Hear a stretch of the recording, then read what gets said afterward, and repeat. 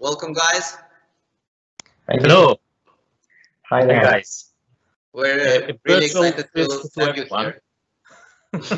Yeah, first come. All right, so what do you have in store for us today?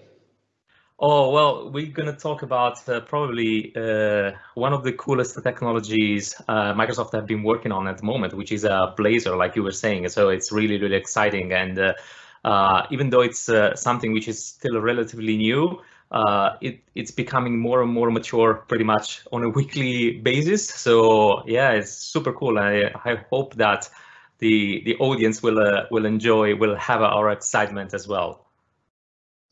Yeah, definitely. So we're looking forward to it. Before I give you the floor, I'm just going to say one thing. Probably you as well, but everybody loves, every speaker loves questions. So we have a Q&A chat in Teams. So feel free to ask all the questions there. And at the end of each sessions, we're going to tackle them and try to answer them. Am I allowed to do so as well? Sure, if you insist. Yeah, I do. I need to finish the quiz. So. All right. Awesome. All right. Let's enjoy the data. Thank you. Thank you very Marco, much. you want to share the screen? Good. Look, okay, I hope you guys can see my screen. So thank you for being here in this talk at CodeCamp. I'm really sorry we couldn't meet in person this year, but hopefully next year will be better. My name is Marco. I am a DevTech MVP. I've been an MVP for the last 11 years. And I'm with Cristian today. Cristian, say something about yourself. Hello. Hello, everybody. I am Cristian. I've been working with .NET since the first release. So I worked with all the related technology, Azure, Web, ASP.NET, and my latest special now is Blazor. So I'm Microsoft MVP since 2004. So yes, I'm an old guy. And look, Marco, and you? Yeah, it looks like you're older than me, but actually you're not. So yeah, cool. And guys, as I was saying, we're going to talk about probably one of the most cool technologies Microsoft has been working on today, which is Blazor. And we're going to do it showing you how you can build a progressive web application that uses Blazor on the front end and Azure Functions on the back end. So super really cool stuff, guys. Stay tuned. Just one little thing.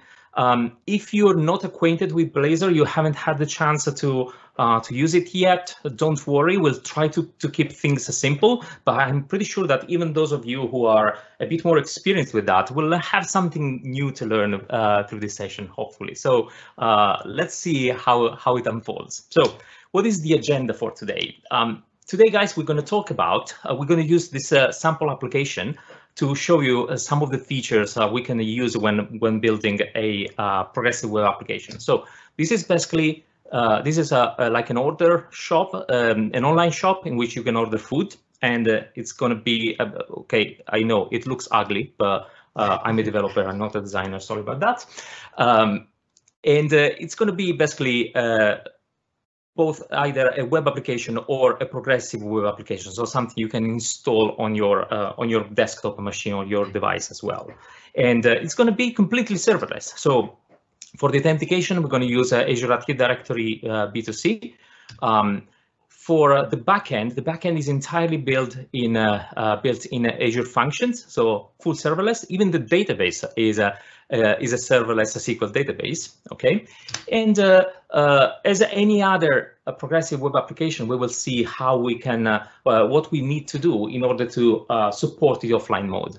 Okay, which is important, especially if someone is installing it on his device, and you know that devices cannot rely 100% on their connectivity.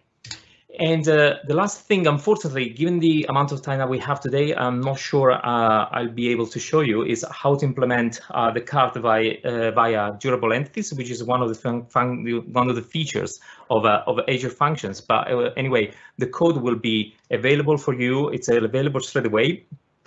So feel free to go and have a look at it. Yeah, this is an extremely demo-based talk. I and Cristian always love to do this very practical talks. So this is pretty much the only slide that we have. We have another one for the thank you. So let's head to Visual Studio and start looking at the code. Well, actually, before going to Visual Studio, let's have a look at the application in internet. So this is already hosted in Azure, and the way it works is that I can go to my catalog page, for example, and here I can authenticate in my application. As you can see, as I said, it's Active Directory B2C, prompting me for my credentials, and I can sign up or sign in already. Once I sign in, the tool recognizes me here. It will take a second to load the catalog, and this is because,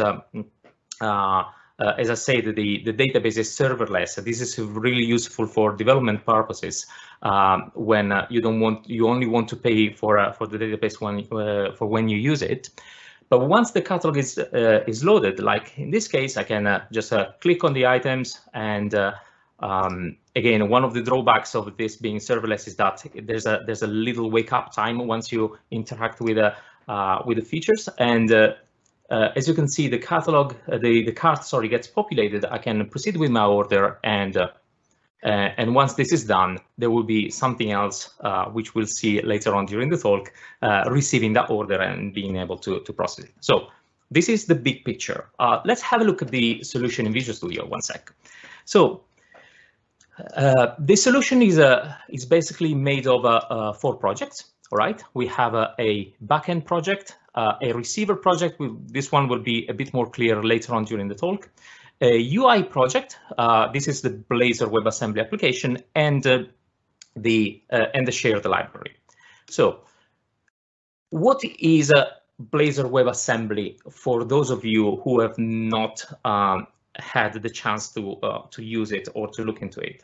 So it's a new technology to build single-page web applications, which is using the WebAssembly W3C standard.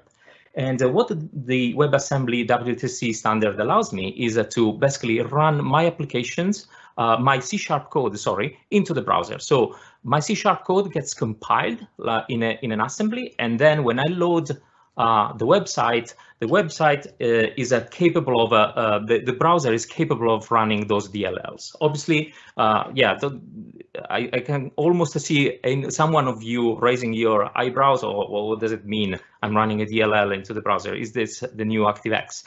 Can they do go to my C hard drive and look at my stuff? No, obviously this is not possible. The WebAssembly code runs in a sandbox, which is pretty much the same. It's even more restrictive than the sandbox where the JavaScript code runs, right?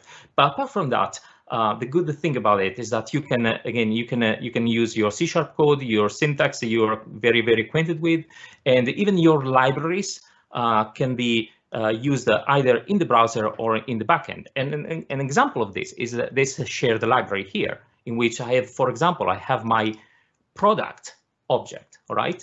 And this product object is consumed by my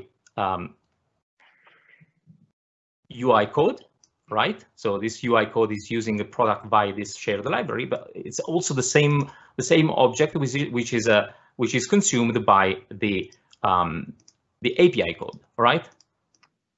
So this is quite useful to make sure that the UI keeps being aligned over time with the backend in terms of object model that they're sharing. And if you guys have been using, I don't know, single-page tool frameworks such as Angular or React, which are based on JavaScript, you know how painful can it be sometimes to make sure that the two words remain aligned over time. Let's have a quick look at the syntax which I can use in Blazor to create my pages. So, for example, if I go to my pages folder here and I look at my catalog page, this one is the page we just saw, in which there's the pizza, the pasta, and etc. I bet that you guys, if you've been working with ASP.NET MVC in the past 15 years, you probably recognize this syntax. So this is the plain old Razor syntax, which is a very elegant way to mix C# code with markup, right? But again, there's a substantial difference with what was happening with MVC. In this case, with Blazor, it's the browser processing this page and rendering it in HTML. There's no server involved. In fact, when we build this Blazor application, what we obtain is basically just a static website, which can be hosted in any server which is capable of serving just files, right? So even Azure storage works well for that. And as you can see, I don't want to go very much into the detail, but here I'm using my async await syntax. I'm calling my product service, get product async, and this will return me an array of products. Okay, the class that we just saw. And then when these products have been populated, I just iterate over the collection, and I render the individual product items. Okay, so there's this syntax which is based on it's component based, but so I can create my custom components and reuse them all over my application. Okay. If I have a look at the get products async method here, as you can see, this class product service is using my plain old HTTP client class to make a call to the backend. But again, don't be fooled. In this case, when I trigger this get from JSON async method, what will happen is that actually the browser will do an XML HTTP request to the server. All right. So even though I'm using HTTP client, this is not which might smell like a server-to-server call. This is actually not a server-to-server call. It's actually using the browser capabilities. Okay. Cool. If we go and have a look at the calls that the application is making under the hood, let me try to refresh that. And as you can see, there are a bunch of DLLs that are loaded when I refresh my my page. All these DLLs are cached, so it's pretty fast after the first time. But again, it's your actual framework running on the browser. All right. So if we have a look at the call to products, all right, and we try to reproduce this just by calling it in this way, as you can see, this is erroring because the API is actually protected.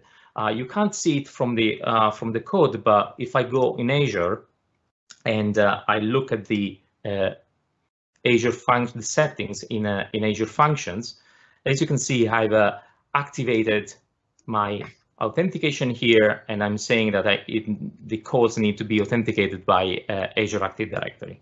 And so this makes sure that only authorized callers can actually invoke my endpoint. So how does it work? How do we secure this, both the UI and the backend?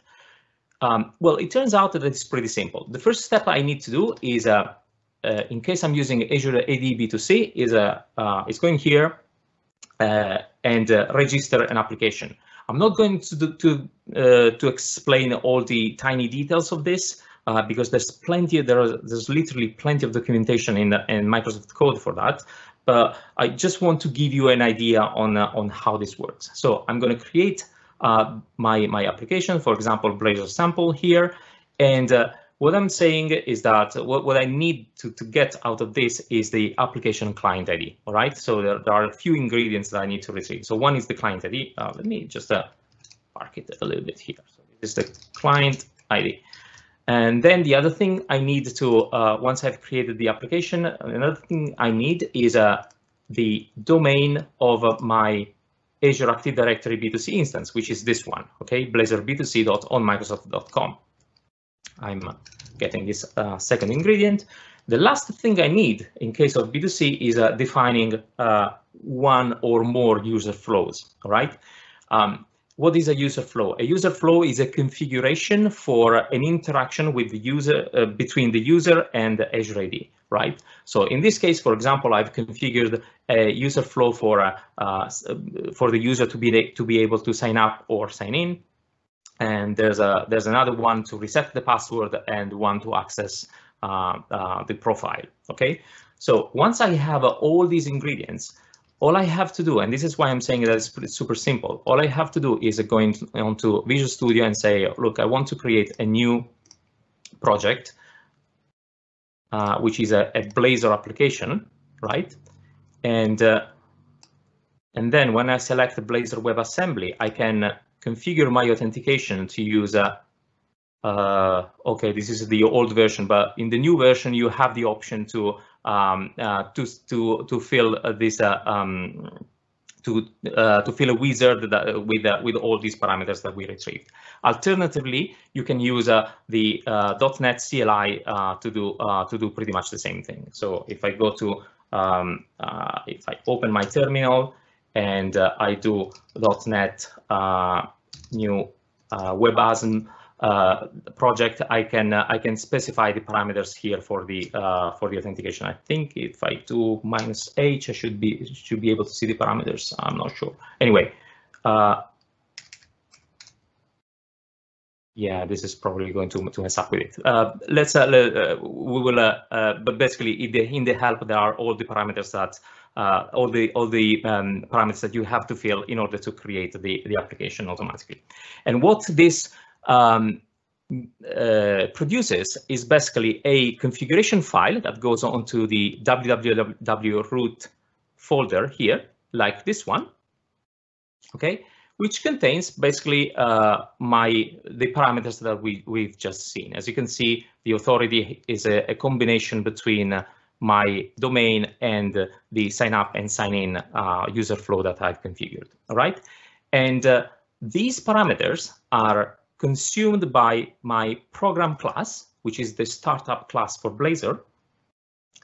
And this program class, as you can see, is configuring here the MSIL authentication using these parameters here.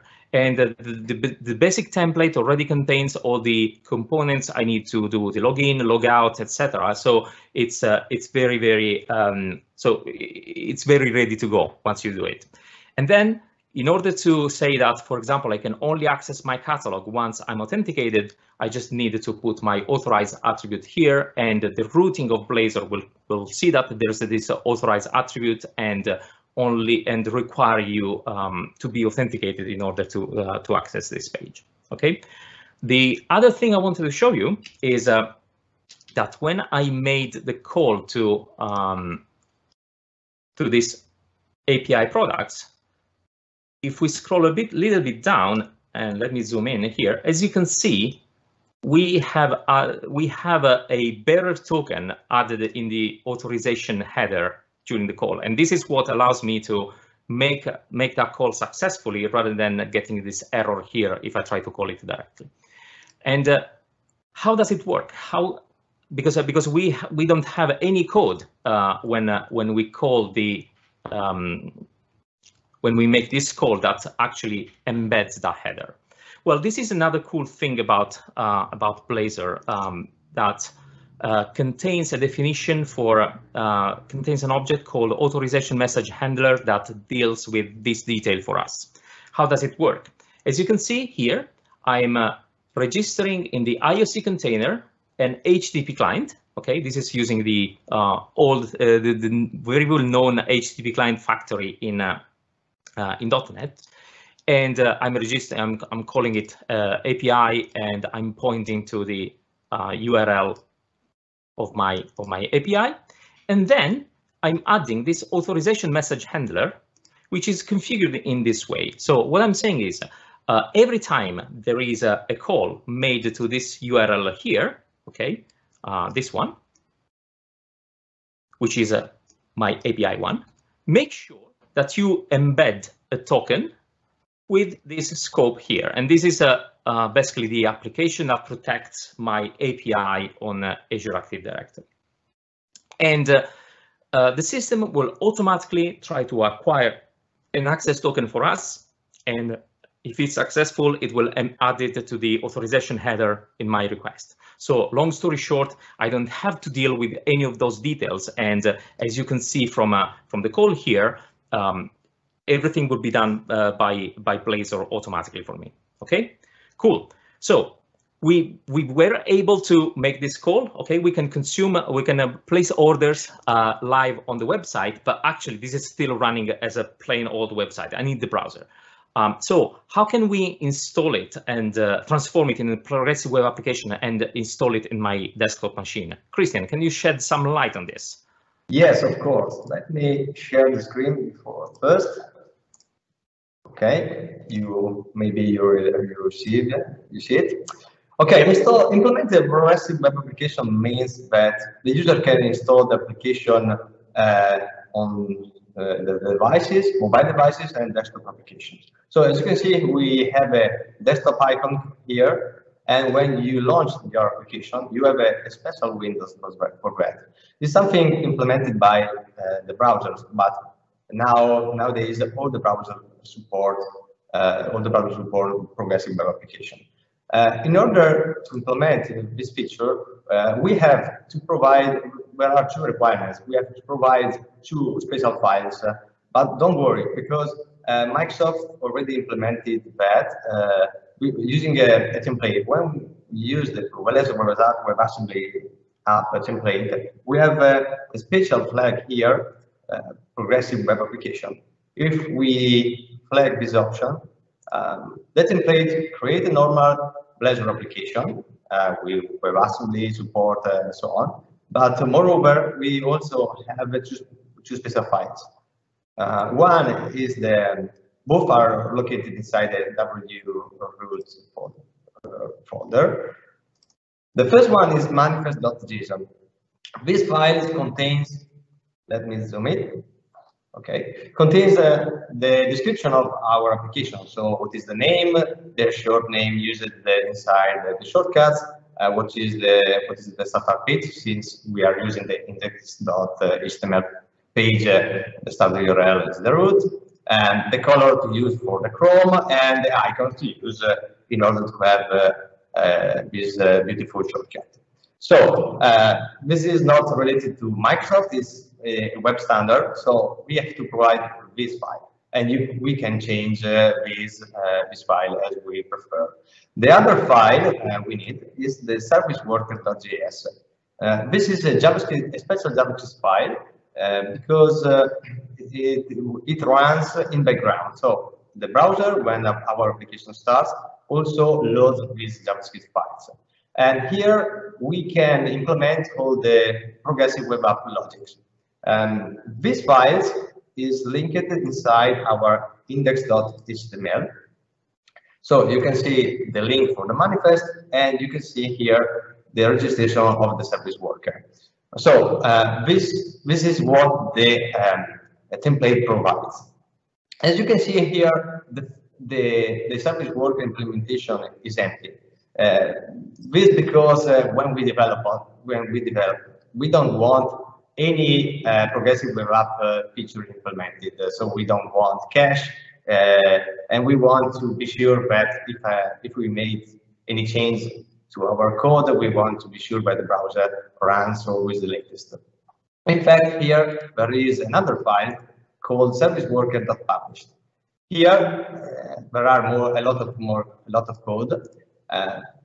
The implementation is based on the cache-first strategy. The idea of Microsoft is to cache the resources used by our application when the user installs the application. So here the code intercepts two main events, which is install phase, the activation, so when the user starts our application after the installation, and the fetch phase. So the idea is to override the normal fetch operation, which goes directly to the network, and provide an offline version if available.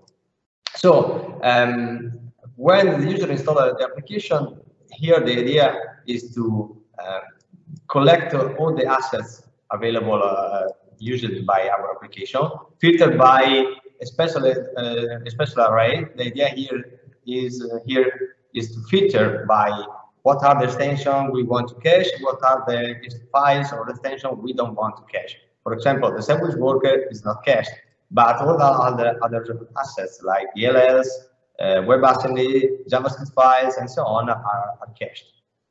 And every time the user tries to navigate to a resources, to resource, and navigate means load also when the user tries to load an image or to load an HTML page.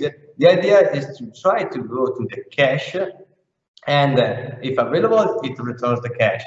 If not, he tries to load directly from the normal fetch operation. So the browser tries to load directly from the network.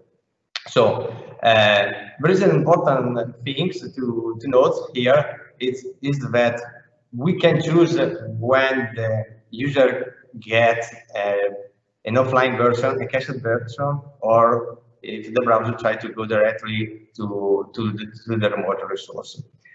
Here, there is another important thing, which is this special variable, access manifest, that is not defined here, but is defined outside into another file called service worker assets. This file is not available, as you can see, is not inside this folder. But if we build our application and we go into the object folder, let me go here. If I remember the exact position, should be static web assets. No, it's not. Azure, it is. Service worker.assets is a file generated by the compiler, like when Visual Studio compile our solution. And the idea here is to provide a list, an array of a tuple of URL and the hash of this file. These two information are used by the service worker here in order to understand if the access is changed or not. So the idea is when the application starts, the engine tries to provide directly the offline version, the cached version of this asset.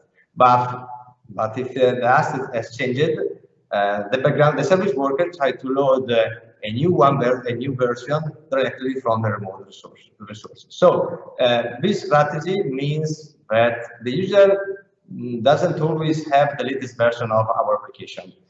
We have to be sure that the APIs provided by Marco in this case should consider that sometimes the user doesn't run the latest version of our application. Okay, so since the network is not reliable, the idea is to be sure to load directly from the cache version and fall back to the network if the offline version is not available. So if I run this application, thanks to the manifest file, we will see here at the top the install button.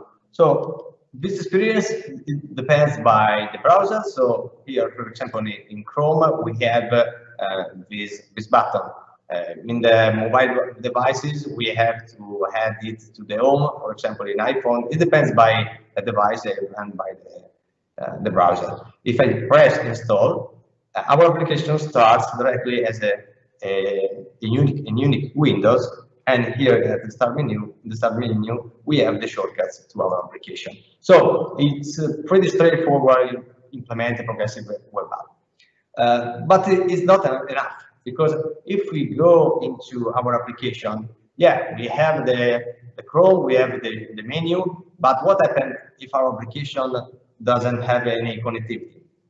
And as you can see here, we have a label which shows the connectivity status. And online, now I'm online, but if I simulate to go offline, as you can see, the label now is red. How would we have implemented this? So let me go to our application. In order to implement this, we have to use some special APIs provided by the browser, by JavaScript. And Microsoft doesn't provide any APIs in order to do that, to connect, to know the connectivity status or to work with browser objects inside .NET. Now, the idea is quite simple. You have to interrupt with JavaScript in order to do some JavaScript related stuff. So here we have implemented a few lines of code in order to make a bridge between our .NET code and the JavaScript world. There are two special events we can handle, which are online and offline events. Every time one of these is raised, we call this update online status function. And since we have the ability to call from JavaScript, we can call .NET and vice versa. So from .NET we can call JavaScript. The idea is that when our application starts, we call the init function of JavaScript, which intercepts the events. And every time something changes, we call back .NET with the new status. So using the online property, the online field, we can tell to Blazor which is the new status. So now the JavaScript part is over.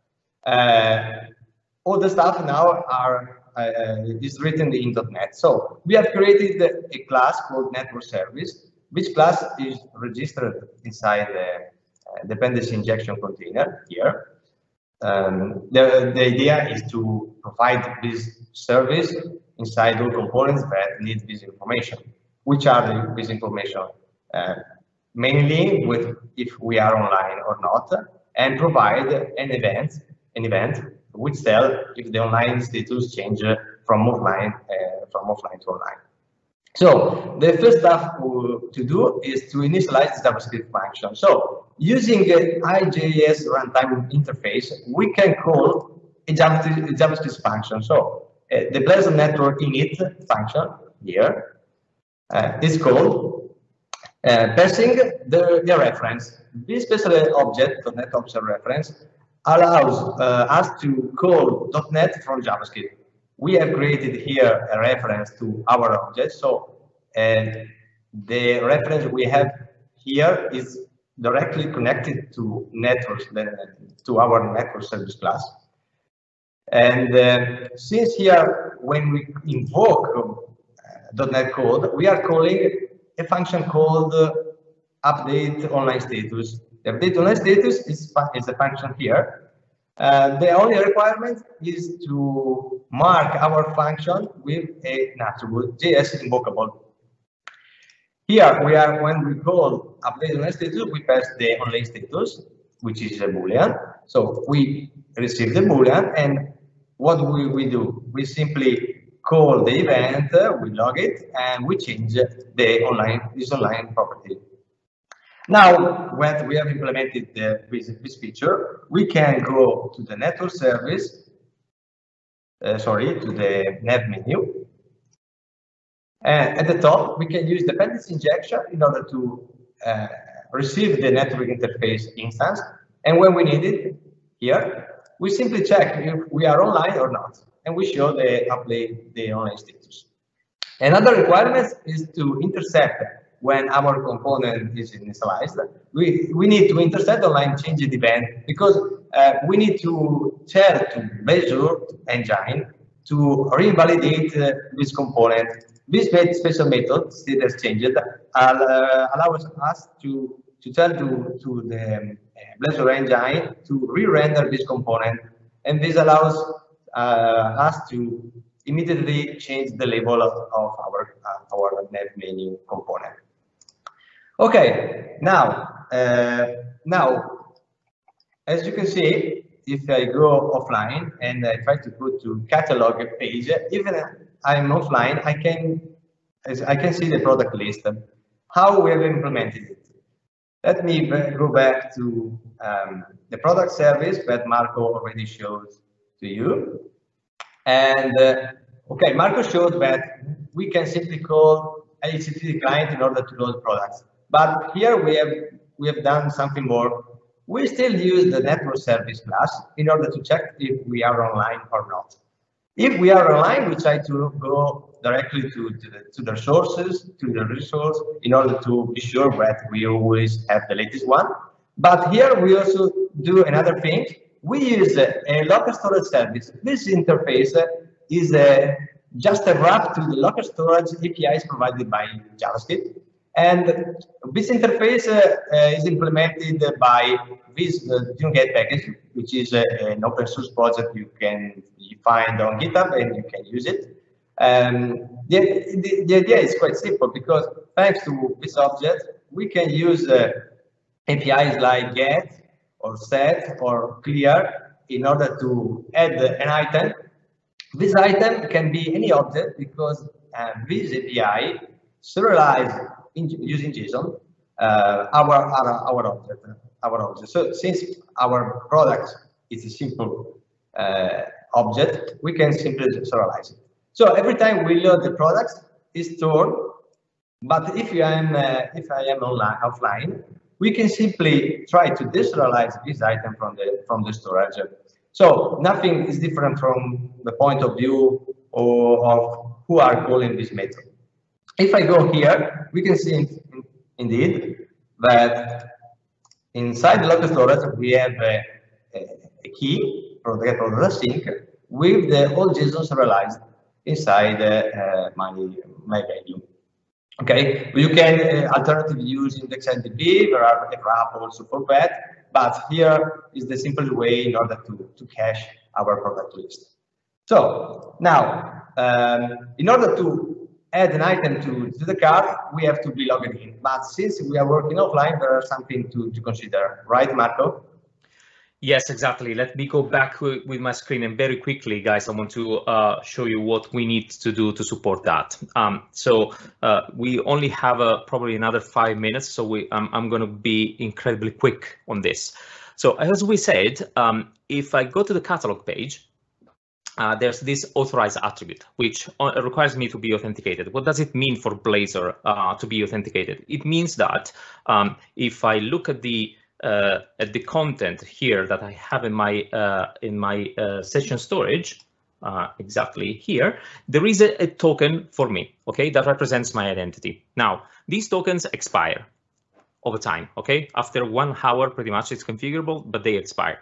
And what will happen is that automatically Blazor will try to revalidate that token with Azure Active Directory. But obviously, if I'm offline, this can't be done. And therefore, we need to do something to make sure that our authentication state is preserved even after the token has expired if I'm offline. And how do we do that? So in my programs.cs, we have created a custom implementation for this account claims principal factory of remote user account. It's a nasty name, but what this class does is basically creating a claims principal out of the token that we just saw, okay? And the idea here is to create a custom implementation of it, which is called offline accounts claim principal factory, okay? And this version of it will use a technique which is pretty similar to the one that we used in the for the product service. So basically, if I call the base implementation, so the base class here, and retrieve potentially a new claims principal for the logged in user. But then if that claims principal is authenticated, what I'm going to do is that I'm going to store it through this user service class into the local storage. I'm not going to open it, but basically internally user service is a dictionary that stores the stuff in the local storage like we do with the product service. Okay, so that if the result is not authenticated because the token has expired and I'm offline, so only in that case, I can retrieve the user service through the user service. I can retrieve the claims principal from the local storage. And this is basically what we're doing here. If we look at the local storage, as you can see, there's this user object that contains all the claims for the logged in user. Okay, so this allows us to preserve the authentication state even though we are offline and the token has expired. Now there's only the we need to make an order, Cristian, so we need to interact with the cart. Yeah, exactly. So when we press the add to cart, the item see that it is added to cart, the cart viewer shows it. So when we do that, here we have a button. The button call a function, and every code, all the code is contained inside our card service. Here we are using directly the cart object. This object is implemented by Marco, and thank you, Marco, because I'm lazy, guys. You're welcome. So the idea here is that we are using the same logic, and we are sure that the logic implemented by Marco, for example, compute the total amount of the items, or another logic is if I'm adding twice the same product, the quantity is simply added instead of adding the same cart item inside the cart. So first we are calling the add on the add method, and second we try to to save the item in the local storage, always to be sure that even I'm offline, I can just add items and proceed with the cart even I'm offline. As you can see here, I have the pizza. But moreover, it could be that I'm online. So the idea is to try to synchronize my cart online if I'm online. Or maybe I'm not online. So the idea is that when I'm back online again, the idea is to try to synchronize the cards. So as you can see, if I try to connect, we will see that automatically our card tries to synchronize using the APIs provided by Microsoft. And now my card is aligned. So the local version is the same on the online version. Moreover, since now I'm connected, you can see we have the order button available. This button is available only when I'm connected. So if I go to the card viewer, it's in the share. Here, yeah. You can see that this button is showed only when I'm connected. This method is requires that the user should be online. So we always check that I'm connected, and we call the dispatch method. What we are doing here, so we have to go back to the APIs provided by Microsoft inside the functions. function. Yeah. And all the way to the bottom. Yeah. Here we are. This special function, in this special function, we use the card received directly from the JSON, but moreover, we are doing a special thing. We are using an output binding called service bus.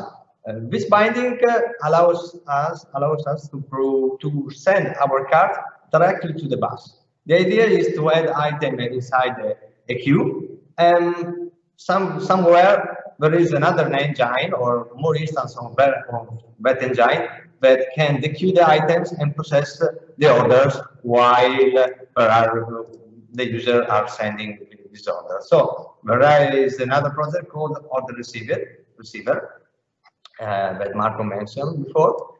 And what we are doing here is to simply monitor the queue using the service bus SDK provided by Microsoft. So if I try to place the order, even if the console application, the order receiver is off, if I run the application, the service bus has collected the order. As you can see now, we printed all the order Marco has done before, and Cristian and I have done a few seconds ago. So pretty straightforward. Now I see that we have a lot of questions. 3 questions we have. Marco, we can answer to it. Yeah, absolutely. Before we do that, let me just thank you the guys for their time listening to us. I hope you enjoyed the talk, even though it was quite relative done at warp speed. Here's this link. Here's the link where the entire code base is. So even though there were some things which we couldn't really explain in detail, just go there, grab the bits, and have a look. And feel free to contact us if you have any questions when looking at the code. Yes. So questions that we have from the audience. Dan.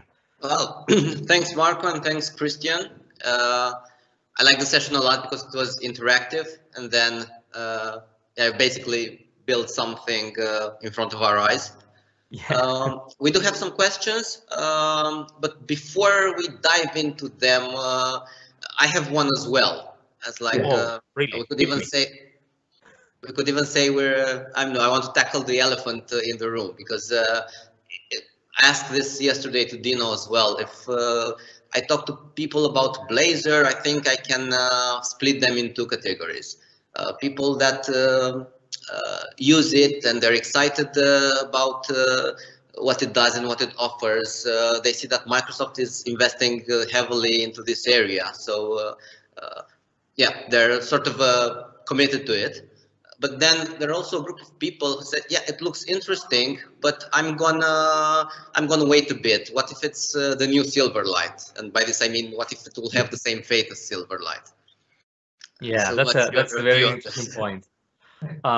Let me, probably Cristian also has something to add to that, but let me just point out a big difference with Silverlight. So Blazor is based on open standards, so it doesn't require a plugin. Silverlight was a gorgeous product, in my opinion, right? But it had the problem of being released pretty much in that transition phase between the plugin world and HTML5 in World Wide Web, and therefore that at the end of the day harmed the success of Silverlight, and Microsoft had to shift their strategy. But again, Blazor is actually worked on. It's based on open standards. Is by default supported by all the modern browsers. So I don't think there's a risk on that side, to be honest. Cristian, do you agree? Yeah, totally. I think the HTML and CSS are the future, so it doesn't matter which framework you use. You can use Blazor in order to produce the same thing, or you can use Angular or React. It's something not related to Microsoft. You know, maybe there are some better framework that in the future could be used more, but from the point of view of the technology, Blazor will be the future for Microsoft. If you are a .NET developer, I think it's the right tool to choose. If you already know React and Angular, I can tell you to use Blazor if you feel you are more confident with such a tools. So, Marco, I think I'm going to use Blazor because I trust this technology. Right. I think, yeah, I totally relate with this. Even if, yeah, over the years I wrote some things in JavaScript or in Python, but at the end of the day, I'm a .NET developer, and my go-to language, if possible, in any area is C#. So if this allows me to use it, yeah, I'm gonna check this out. All right. Next, there are some specific questions that are in the chat. Let's see how many we can tackle, and then you can also write some answers in the chat after the session.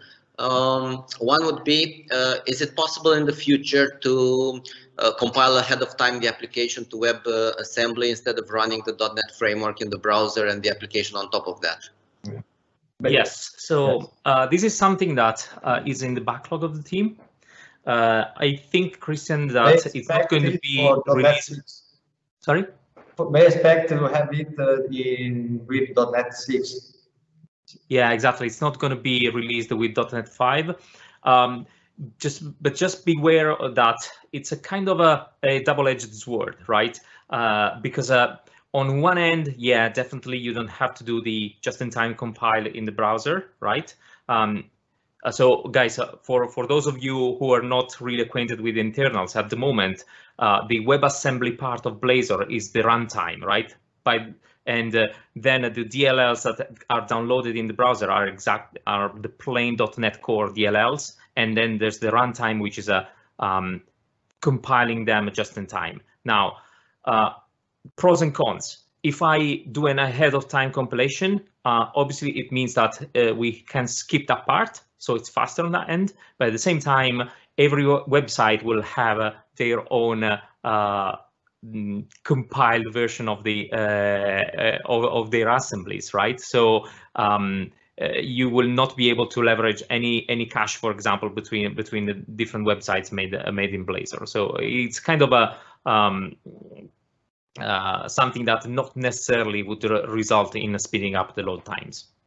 Moreover, you cannot debug it, or you cannot have some useful stack information, for example. For instance. All right, let's take another quick one. I think can you integrate Blazor with I think within legacy .NET application, so not .NET Core? Yeah. In terms of using some libraries, the answer is yes, but it should be done using .NET Standard or ported to .NET Core application. I think he's referring to hosting Blazor into a web application. Okay. It can be hosted in every web server and also into a .NET Framework application, because it's just an HTML page, so can be provided by also from an SPX or an MVC page, right, Marco? Yeah, exactly. So if the question is, can I host it in a .NET web app? Definitely yes. So you just need your, let's say, MVC 1.0 .NET Framework page to return the proper tag, which is interpreted by Blazor, and then there's a JavaScript that starts up the entire thing. So you can definitely do it. In terms of sharing the code, Blazor supports .NET Standard, but obviously this means that the code must be compiled, must be compliant with .NET Standard. So if you have a very legacy application, you need to make sure of this. So probably in that case, I would rely on HTTP calls in that case. You cannot use Windows Form or exactly. or .NET, of course. All right. Well, thank you very much. We're out of time, but there is one more question about debugging. So if you can please answer it in the chat. And thank you again, both of you. And looking forward to having you in CodeCamp next time.